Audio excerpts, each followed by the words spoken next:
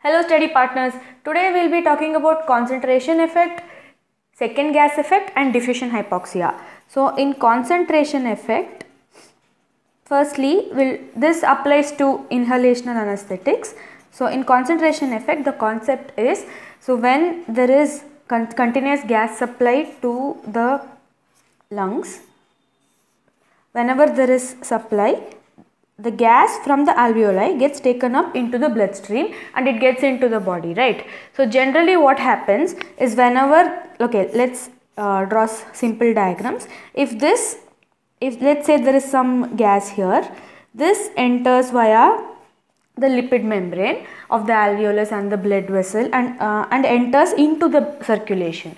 So generally what happens is, until the concentration here is equal to the concentration here, there will be continuous entry of the gas from the alveoli into the bloodstream. But nitrous oxide has a special property that it diffuses very fast and it can attain concentration much faster than the other gases present in the alveoli in the bloodstream. So generally what it does is, now let's say generally nitrous oxide is given in a high concentration. So for example, let's take the amount of gas present in the alveoli is 70% nitrous oxide, 29% oxygen and 1% halothane. I'm writing this halothane because I want to use the same example for second gas effect also. So what happens is, generally when alveolus has this much,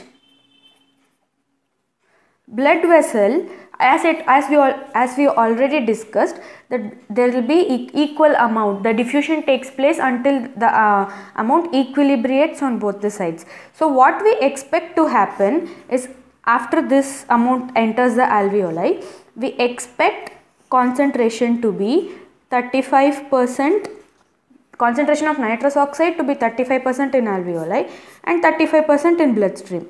So after this portion of blood leaves and by the time next portion of gas enters, we expect it to be again 70% and again it equilibrates and becomes 35%, right? So this does not happen for nitrous oxide because it diffuses very fast. So what happens here is, as it flows, it gets now the constant, you think that first it was 70%, now as it diffuses it becomes only 35%. But since it is diffusing fast, it can pull even more. So what it does is, initially, now as the gas diffuses, we expect it to be 35%. So now it has become 35%, right?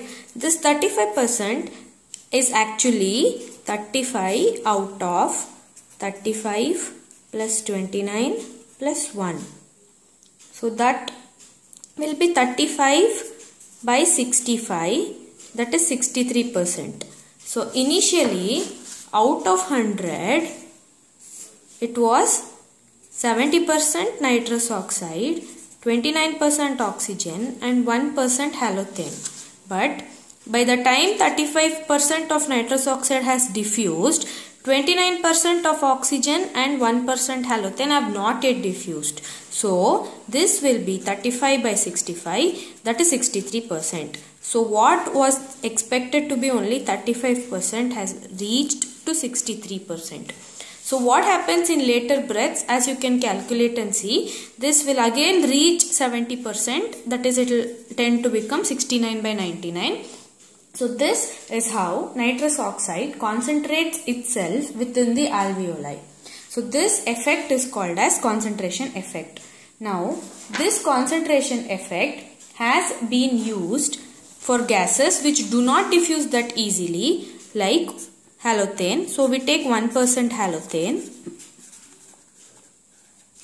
and we use carrier gas as nitrous oxide. So when 1% halothane is used with nitrous oxide as it tends to concentrate itself by pulling more gas from the anesthetic machine, when connected along with halothane, it pulls along more halothane as well. So what it does, nitrous oxide, apart from concentrating itself, it also increases the concentration of another add-on anesthetic gas that is added along with it.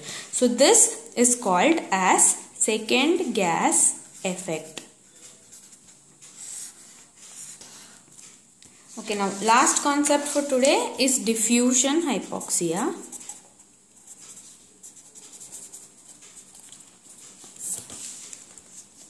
Diffusion hypoxia is quite simple. So this occurs generally after you stop the nitrous oxide inhalation from the machine. So once the surgery is done, you stop the nitrous oxide. So what happens? There is high concentration in the body than the alveoli. So this again uses the same concentration effect principle, and it concentrates more in the alveoli. And by doing that, it reduces the concentration of oxygen. So until the entire nitrous oxide tends to get washed out, there is very difficulty in maintaining oxygen concentration, and this leads to hypoxia. So what do? We raise the concentration of oxygen so high in the alveoli that how much ever nitrogen comes to displace oxygen, it will not be the oxygen concentration will not fall so low that it will lead to hypoxia. So what do? We use 100% oxygen and ventilate the patient. So then there is, even if the nitrous oxide diffuses back into the alveoli, it will not be sufficient enough to concentrate itself in such a way that it can cause hypoxia. So the diffusion hypoxia is something that occurs when the patient is recovering from anesthesia, and this is avoided by ventilating or by giving 100% oxygen to the patient.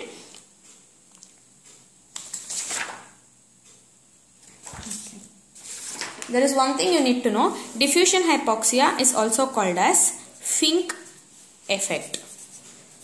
This kind of reminds me of my joke. I had one sir who used to tell for power. So it's like instead of pink, it is Fink effect.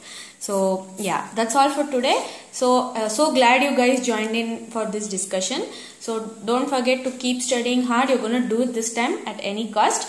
Please don't forget to like, comment and share this video, and do let me know what topic you want to discuss for the next time.